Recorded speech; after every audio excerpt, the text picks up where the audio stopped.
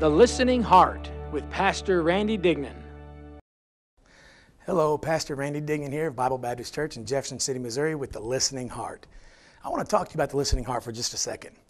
You've heard it said before that God works in mysterious ways, and He does. And one of the ways He does work in mysterious ways is that He's always moving behind the scenes. God's not sitting in heaven wondering what He's going to do today. God's a God that is interested in your life and my life, and He's moving behind the scenes. In fact, the Bible's full of people that God used when they moved. Abraham moved. David moved. And my favorite person in the Bible, Jesus Christ, moved when He left heaven, came to this earth, and moved on this planet as He was touching people's lives, saving souls, healing the sick, raising the dead. And thankfully, He moved all the way to the cross and moved out of the tomb to become the Savior of you and me. God's a God that likes to move, and so Listening Heart is going to start moving. We're excited about this. We're taking the program now on a neat journey. We'll be meeting new guests, except bringing them to the studio, no more. We'll be going where they're at. We'll be going to their offices, to their places of work. You see, I think Christians sometimes suffer from what's called Elijah syndrome. You know what that is? That's when you have the same problem Elijah had, where you sit and feel like sometimes, I'm the only one. Well, the purpose of this is to take us out of studio and show you that you are not the only Christian. There's still 7,000 not bow their knee to Baal. There's still Christians looking for God, seeking Him out, and wanting God to move. God wants to move on your life today. God wants to move on my life. Now, how do we do that? Remember, God's still speaking. Our hearts need to continue to be listening. The Listening Heart, a program now that's going to see God move now more than ever. God bless, and let's get moving. Hello, Pastor Randy here with the message segment of the program. Looking forward to this particular devotional, this message for the day. And it's going to be an interesting thought considering the guest I have. Just a while I'm have one of the most amazing ladies I've ever met in my life, Mrs. Donna Bishop, who's been married to her husband over 40 years, been in ministry over 40 years. She's going to tell you in a story that most wives would never dream of hearing. The story or the news of her husband becoming very ill, waking up from his illness, and not even recognizing who his wife is. She had to teach him everything again, learning how to speak, learning how to write, and just amazing to see how it was literally almost like 20 years of ministry with one man who became ill, and then being married to the same man but having a totally different husband. What a testimony she's going to have. And it really makes me think of the subject of toughness. You know, I grew up in a generation where toughness was defined by maybe your sports abilities or how tough a fighter you are. I mean, I got some boxing gloves here today, and I love it. I've studied different martial arts through the years. I've enjoyed learning how to box, and I've played football, and so all those things sometimes comes to mind as subjects of toughness. But if you study the Bible, you'll find God has a different perspective of toughness. Not that those things previously mentioned don't require any toughness. I mean, obviously, I'll take a moment and give a shout out to our military, how tough they are, the sacrifices they make, the United States military in particular. If you're watching this program and you're a vet or a current service member, thank you so much, Pastor Randy and the Listening Heart, for your service to our country. But if you look at the Apostle Paul, Paul himself used sometimes in the epistles sporting analogies, applications, but Paul himself really doesn't do a whole lot of sports, and yet he was probably one of the toughest men that ever walked on this planet. In fact, he says this in closing, his final chapter of writings before he becomes a martyr for the cause of Christ. He says this in 2 Timothy chapter 4 and verse number 7, I have fought a good fight, I have finished my course, I have kept the faith. I have kept the faith. What an amazing testimony of Paul. I mean, wow. If you were to ask Paul today, Paul, is the Christian life hard or easy? He would say yes. I'm sorry, Paul, I think you misunderstood me. It wasn't a yes or no question. Is the Christian life hard or easy? Please choose one of the two. Paul would say yes, because he'd say it's both. Paul knew what it was like to be on the mountaintop. Paul knew what it was like to be in the valley. In fact, in Philippians chapter 4, Paul says he learned to be content no matter what the circumstances around him were like. If they were positive, he was good with it. If they were negative, he was good with it. Paul was not going to allow the circumstances to change him. He was going to be one that changed the circumstances. here I am today, and I've shown you these gloves, and we're going to talk to a lady in just a while who's so tough, and her testimony of God's grace just demonstrates toughness. One of my heroes, and I love him on the programs today, is Pastor Bill Clark from First Baptist Church in Bridgeview, Illinois, 50 minutes from Chicago. Pastored the same church 43 years. Watch this. He's beat cancer 3 times. He'd tell you he's a very sickly man. If we were to get in a fight, probably wouldn't be fair or very good on his end because I'm so much bigger, younger, and stronger. But the fact is, he's tougher than I could ever dream to be. I want to be as tough as him. Why? Because he was one that said, I'm not going to quit. We live in a generation where Christians are quitting all the time. I saw a picture recently that made me laugh. It said, "Good morning, America. What can I be offended at today?" And look, we're not talking about the world anymore. We're talking about Christians getting offended at silly things. Paul wasn't going to be offended. Life was too short. Paul said, I've got a purpose to living this life. And this verse, 2 Timothy chapter 4, verse 7 says, I have fought a good fight. Now, let me give you 3 simple thoughts, and all these thoughts come from this verse. Number 1, I fought a good fight. Yeah, sometimes people don't like the word fight, but it's in the Bible. But I want you to notice what Paul said. He didn't say, I fought a fight. He said, I fought a good fight. There's some things worth fighting for. I want to fight for my family. I want to fight for my faith. I see in the United States of America today that the concept and the biblical principle of the home and family is under major attack. And some might fault the liberal media, liberal politicians, but ultimately we fault Satan. Satan is against biblical principles, biblical marriage, and he is at an all-out effort now to destroy the beautiful gift of the home to the church. And God gave us the home. I thank God for my wife and my 4 children. I'm glad to be a husband and a dad. And listen, those concepts, those titles are almost looked down upon in America, and those things are worth fighting for. We live in a society today where the Christian gets looked down upon. The good has become evil. Evil has become good. We praise sin. We reward people for wickedness, and yet our soldiers and our preachers get looked down upon across the world and even within our country. So listen, there's some things worth fighting for. And as Christians, we need to have the boldness and the courage to stand up and say, wait a minute, no, that's not right, and voice my mind. Paul says, I have fought a good fight. The second thing I want you to notice, he says, I have finished my course. Everybody has a course in life. Everybody has a purpose in life. You got to finish it. Too many Christians quit. Too many Christians get discouraged. Too many Christians take a detour. And then the next thing you know, they're AWOL. They've left this battle of the Christian life. Oh, no, my friend. If you're saved by the grace of God, it's time to get back in the battle. It's time to enlist again. It's time to get fired up about the things of God. It's time to realize that there is an urgency. America needs you and me to stand up and finish our course. Oh, it's not going to be easy, but it will be worth it, amen? A boxing match consists of multiple rounds. Some rounds look good, some rounds don't look good. They scorecard each round. Can I tell you something? In the rounds of life, sometimes we'll look like we're winning, other times we'll look like we're getting beat up. But we live to fight another round. Why? Because I'm going to finish this course. By the way, here's my power, here's my tool, this is my trainer. That's my coach in my corner as I'm fighting in this thing called life. And I'm trusting in God, my coach, my trainer, to help me get the victory and to continue to stay faithful no matter what happens. In just a little while, you're going to meet a lady named Donna Bishop who's going to be a beautiful testimony to that. When many wives would have just turned around and walked away, she said, I'm staying right by my man. And now after 43 years of marriage, they have 3 sons, they have grandchildren, they operate a camp that sees thousands of teenagers come through every summer. They've seen hundreds and hundreds and hundreds saved through the years. They've touched many lives. Why? Because their goal is to finish their course. They're in their 60s now, I believe, and they're not quitting. They're pressing on. They're pressing on. And Paul said that. Paul said, I have fought a good fight. I have finished my course. Number 3, and I love this one, I have kept the faith. Paul said, I didn't let go of my faith. Oh no, I'm not giving up on my faith. I'm going to cling to my faith. The Old Testament has a story of one of David's mighty men who was battling one time. And he got a hold of that sword. The Bible says his hand clave to the sword.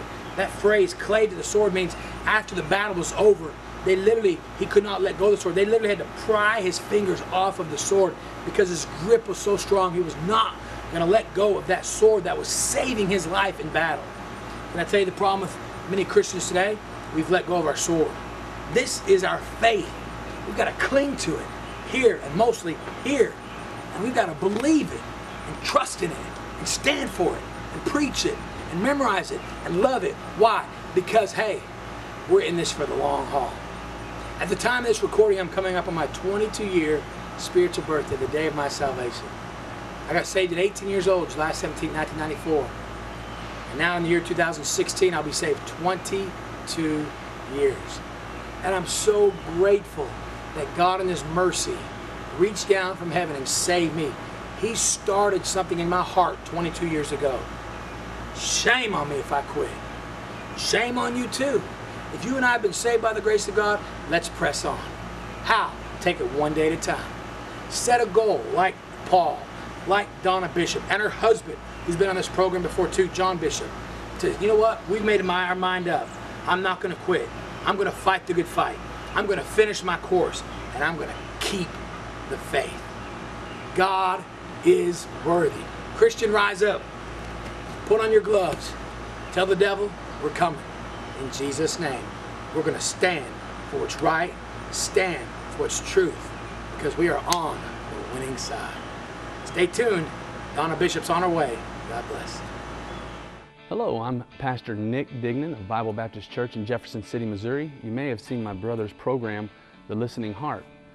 Well, we just want everyone to know that if there's anything we can do to be a help to you and your family, please feel free to contact us by going to our website at www.bbcjc.com. Or if you're ever in our area, here's a church that loves and cares for people. We'd love to meet you and have the chance to visit with you and worship the Lord with you. May God bless you and your family, and take care.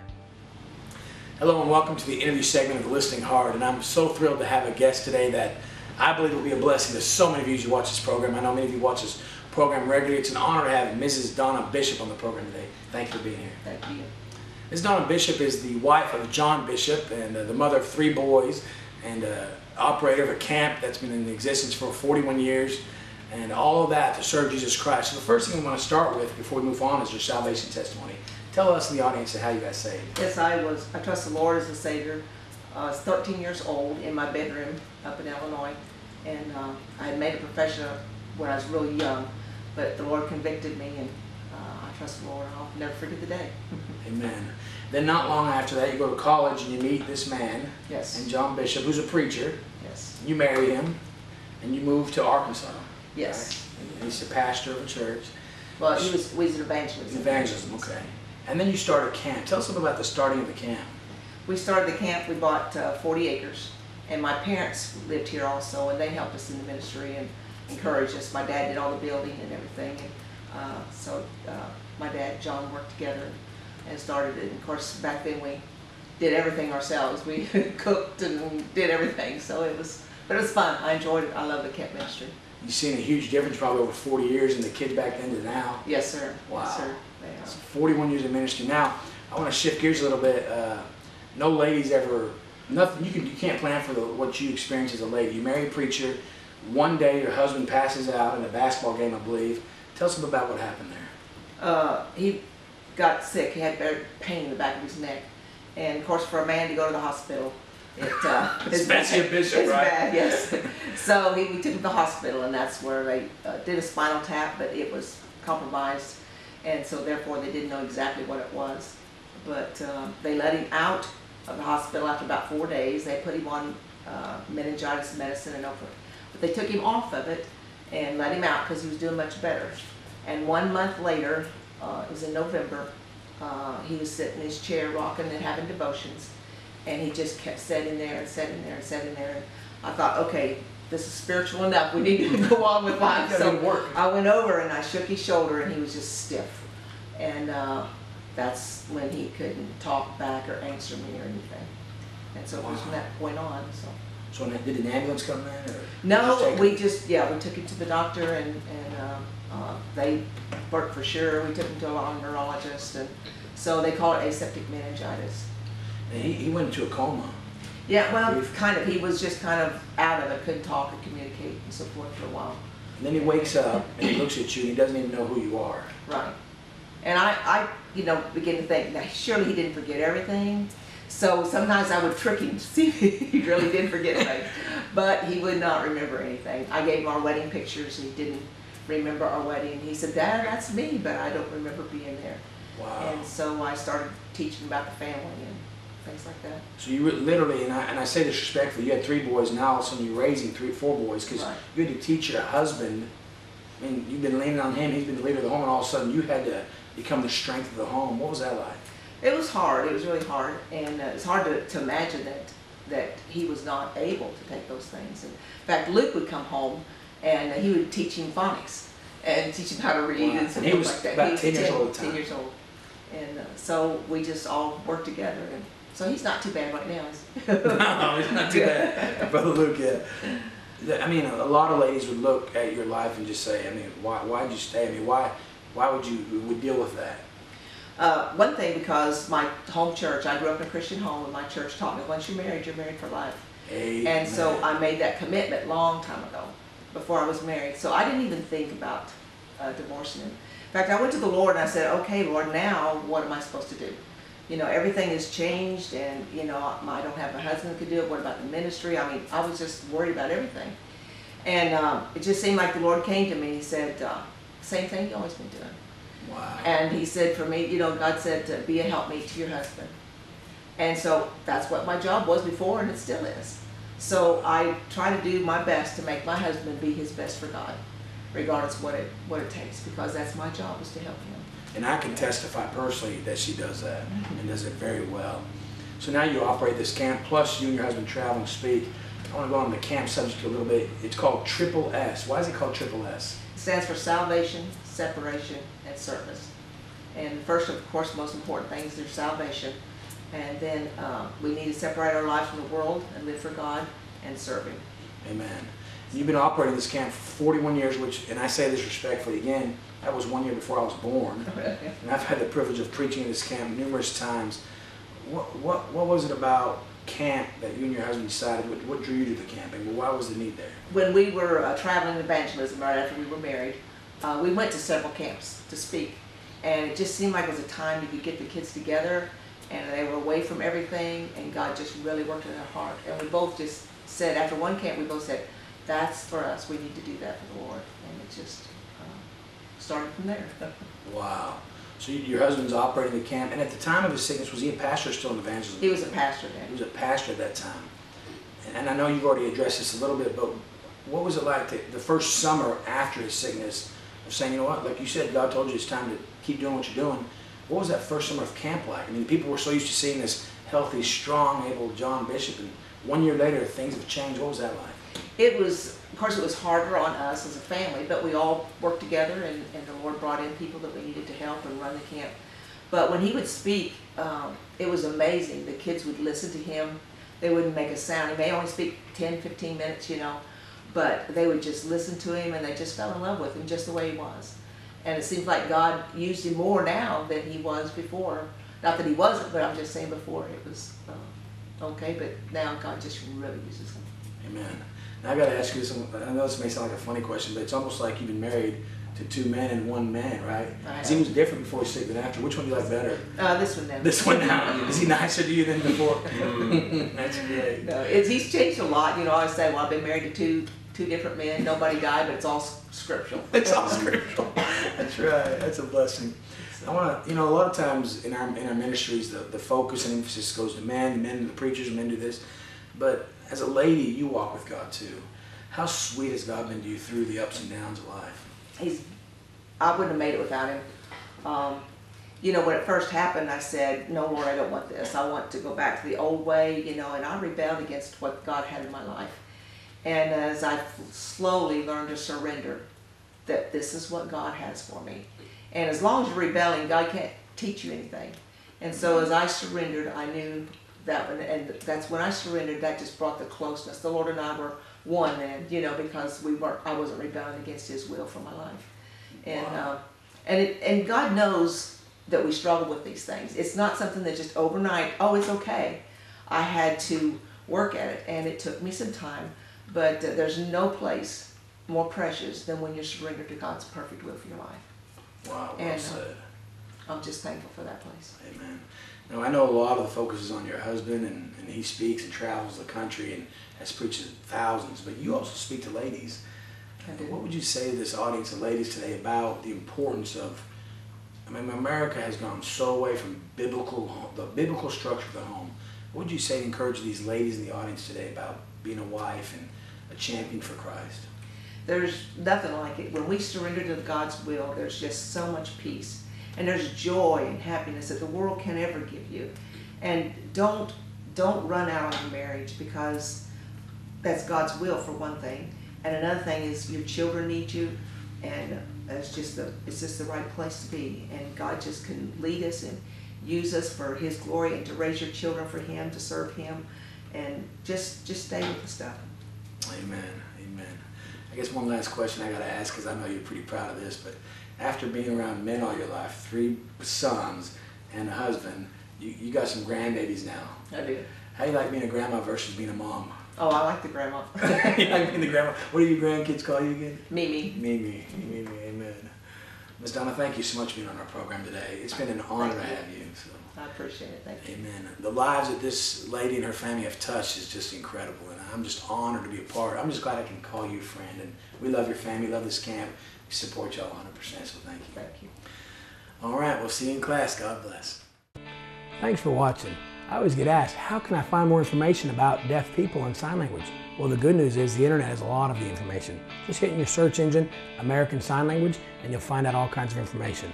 Also, each state has its own commission for the deaf and school for the deaf. So I would encourage you to check those things out. They have a lot of deaf activities, deaf functions, sometimes free sign language classes, and I would encourage you to find those organizations and get together with some of those functions and be exposed to that. God bless, have a great day. Welcome to sign language class. Wow. I bet you're still amazed by the testimony of Donna Bishop. What an incredible story from an incredible lady. By the way, I've known this lady for almost 10 years, and she is the real deal. In fact, I have Clara here today, my daughter, the baby of the family. You know Miss Donna Bishop, don't you? Isn't she a blessing? Amen. I thought you got tired of seeing my ugly face, so I brought on a pretty face to help you teach sign language today. So she's going to help me teach sign language. Clara, it's good to have you in class today. You got anything you want to say? No, you're just ready to sign, huh? Well, after seeing the message where I talked about fighting for the good fight of faith and all that, and you saw me interview Miss Donna Bishop, we're going to give you some of the signs that we've used in this class. And so first of all, we emphasize the word fight today. What's the sign for fight? Fight. Fight. There you go. Fight. You can hold your fist up and fight. You fight with your brothers and sisters a lot? You do? Yeah, I know you do. But we're talking about fighting for Jesus, right? So fight. What's the sign for fight again? Fight. That's right. It's like a stance fight. You can also do it this way, fight. That's the conflict of fight. But for the purpose of this sign language class, we'll do fight. All right? How about the sign for good? Well, you like that sign, huh? Are you a good girl? Most of the time, huh? What's the sign for bad, by the way? Bad. Bad is the hand going down. Good is just stays the same. All right? So let's do it again. All right, ready? Fight. Fight. Good. Good. All right. Now, we talked about finishing our course. Finishing for these guys. What's the sign for finish? Finish. That's exactly right. It's a beautiful conceptual sign. Watch, it's just like, I'm done. I can step away from something. My hands are off the task. My hands are busy. I'm done. Let's do it again. Finish. Finish. Finish. Paul finished. Donna Bishop's trying to finish. And as young as you are at 8 years old and Daddy at 40, we're going to try to finish for Jesus. Amen? All right, good. So we have fight, good, finish now. Faith. Faith. Remember that sign? Mind to 2 ropes. 2 fists of the rope. Mind a rope. It's like this, all right? You believe with your mind. Faith is believing, and you're grabbing on to that faith. Faith, all right? So let's see, now you know. What's the sign for faith? Faith, that's right. Faith. Now, we also talked about holding on to that, keeping that faith. What's the sign for keep? You're going to hang on to it. Hang on to it, right? You're going to hang on to it. One hand. Just use your one hand. Like this. Keep. There you go. You're going to keep. Now let's see if you got it. Keep the faith. Keep the faith. There you go. Keep the faith. All right, you ready? Show the class again. Keep the faith. Very good, all right? So that's what the Christian life's all about. We're going to keep the faith. There's several different signs for keep, but for the purpose of this particular class, we'll say keep. We're going to keep on it. We need to keep on our American heritage, keep faithful to church, keep our family, and keep the faith, all right? Now, we don't want to do this word, quit. Remember what that is, quit? That's right. You were involved with something, and you came out of it, all right? Let's do it again. What's the sign for quit? That's right. Are you a quitter? No, we don't want to be quitters, especially when it comes to Jesus Christ. We want to stay with him, all right? Now, you're too young to be thinking about this, but I know you know the sign. Because you're 8 now, Daddy's 40, and you'll be allowed, I'm allowed you to get married when you're 40, right? Right? What's the sign for marriage? Marriage, that's right, marriage. Two hands come together in marriage. Boy, what a testimony Donna Bishop was. 43 years of marriage, the same man. As she said, I love her joke. She's married to 2 different men, and she likes the second one better, and they're the same man. That was a great joke. I hope you caught that and enjoyed that, all right? Let's do a quick review, all right, ready? Let's do it together, ready? Fight. All right, good. Finish. Faith. Keep. We're not going to quit. We're not going to quit, right? Marriage. And then our favorite sign we teach at every sign language class at the end is Jesus. What's that sign? Jesus. Even an 8-year-old knows that. Jesus. Jesus is the reason for this program. Jesus is the reason that Donna Bishop keep going on. Clara, thank you for helping me teach classes. I'm sure they appreciate it. You love sign language, don't you? I love you, baby. Thank you for being here. All right. Thank you so much for watching this program. Pastor Randy loves you. God bless and make it a great day. Keep the fight. Did you enjoy the programming today? What a blessing it was to see the interviews, of course, hear a message from God's Word, and wrap it up with sign language class. I want to take a moment to remind you that this is a viewer-supported program. I'm so thankful that I've been able to hear from many of you through social media and on my email account, which the information is available to you. And if you would pray for our program and pray about supporting it financially, it would be a huge blessing. And again, a thank you to those that have supported us financially and most importantly, prayerfully. Most of all, if you're not sure you know Jesus Christ as your personal Savior, please contact us. We would love to tell you about the greatest event that can happen in a man or woman or child or teenager's life, the salvation by the Son of God, Jesus Christ. Pastor Randy here reminding you, God's still speaking. Make sure our heart is still listening. We love you. We thank God for you. We're praying for you. And make it a great day because God already has. See you soon. God bless. If you would like to become a ministry partner with The Listening Heart, you may contact us at www.bbcjc.com.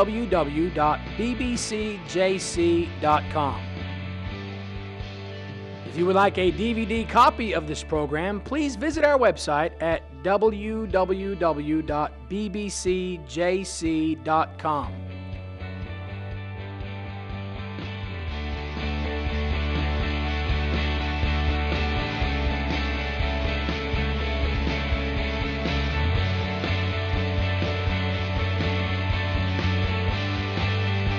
Listening Heart is a viewer-supported ministry.